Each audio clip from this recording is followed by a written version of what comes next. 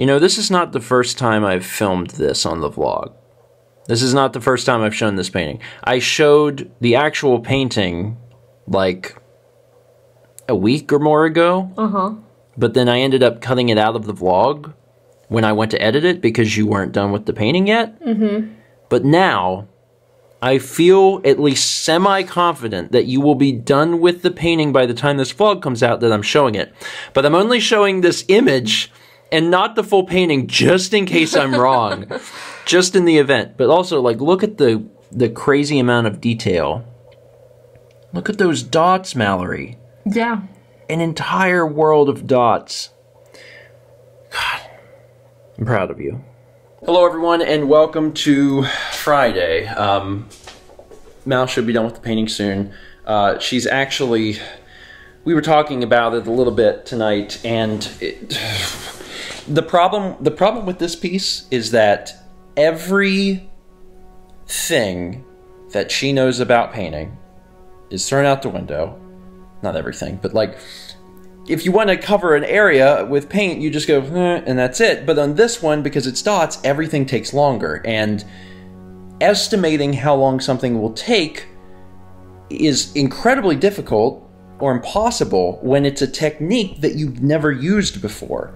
And we've found out over the course of the last several weeks that doing pointillism like this makes everything take a lot longer, like 5 times longer. Yeah, so Mao is well over 60 hours now, or 65 hours, or something ridiculous on this painting. Even though she has so little left to do, she's still looking at it and thinking 4 or 5 hours. And like, the amount that she has to do if she was working on an actual painting would be like almost no time at all. Like an hour at most, and probably not even that long, but it's just taking forever. And she loves it, and it's beautiful, but we're ready for it to be done. Because I was talking in December about like, oh, you know, this will be done, and just everything has taken so long. And then of course we also had Christmas, and then we had folks here for New Year's, so we've certainly been delayed on things just in general, but she's within probably a day now of getting it finished. It's been an adventure. Speaking of adventure, we had an adventure this evening because it was Friday, so we streamed and we did Octodad, which is kind of weird because Octodad is a fun indie game, but is now, I think, kind of considered an older indie game. There's so many games being developed every single year, and Octodad is several, I'd say even more than several years old now. And it was really fun when it came out, but I played it when it came out. I didn't beat the whole thing. As it turns out, I probably got about halfway through it. It's not a very long game. It's like 2 hours, maybe? So it's kind of short. But I'd only played about an hour of it and wasn't really sure how much there was. But How Long to Beat, which is a website we use to kind of get an estimate about how long it'll take to get through a game, said that it took about 3 hours. And that ultimately ended up being pretty true. The main game took about 2 hours, and then there's some DLC that added another like 30 minutes to it. But it was really enjoyable. One of the things that we did to make it a little bit more unique and fun is Mal and I played co-op. If you're not familiar with Octodad, it's a game about a totally normal human father who may just possibly be an octopus in a suit. And you control his arms and his legs, like, independently. And the humor of the game is in just the physics of it all, where you are trying to walk and act normal, and people are staring at you and trying to figure out what's wrong with that guy. And it's really funny, it's really enjoyable.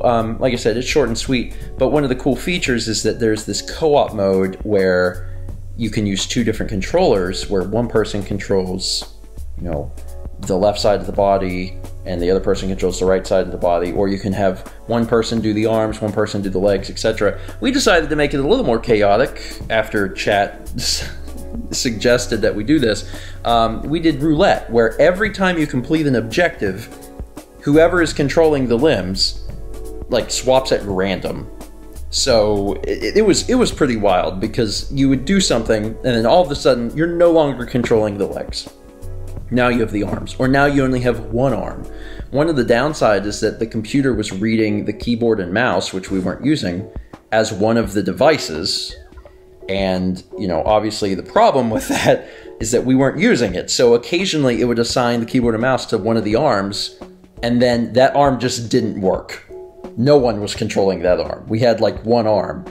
And until we got to another objective where it would roll the dice and maybe the keyboard and mouse wouldn't be involved, we just had to deal with not having one arm. And we actually did pretty well. I think there was only one time, and it was in the DLC, there was only one time where we had to go into the menu and like change that. But we actually just lived with it anytime it came up, and it was funny.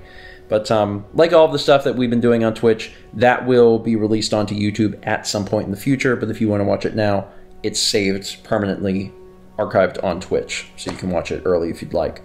But the evening was fun. The game itself went really well. The only problem is that I actually had some more of the audio issues. I talked about some of the audio issues I had the other day, and I did not expect to run into any, because I assumed all of the problems that I had were strictly related to multi-track audio, and we didn't use that tonight.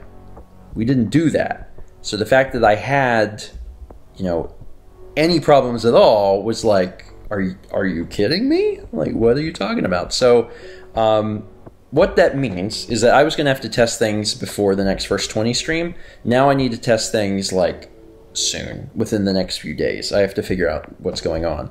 And the terrible thing is, with some of the stuff that's happening, it's hard to tell what it could be, but there's been at least one or maybe two times in the year of me doing this that the solution was simply to trash the like OBS installation and all the OBS like settings and stuff, and just reinstall it. And I know that that sounds crazy, but that has actually fixed the problems when I was like, there is nothing wrong. I'm looking at the settings. There is nothing wrong here. And I just reinstalled it, had fresh settings, like input the same settings that I use, because I keep them in a text file to know exactly what I have.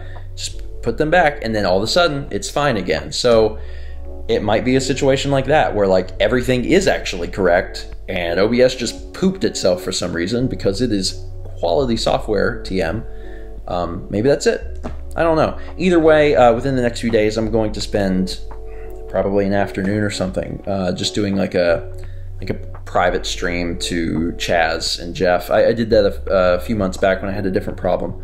I just streamed on like a different account to Chaz and Jeff, and we just talked the entire time about like figuring out what was wrong, and we solved the problem. So I'm gonna have to do that soon. It's just I think the biggest problem, and this is not a jab at Windows specifically, but on Mac you never run into the system like forcing an update on you. It just doesn't happen. There are updates, and you can update your computer, but they're never forced. On Windows, they are. Like, there's times where it's like, we're shutting down your computer, and like this thing's got to be installed. And I've had that mess up OBS once or twice too. So I wish I could get everything to the point where it's working and working fine, and then just be like, don't move. No updates. No updates on OBS. No updates on Windows.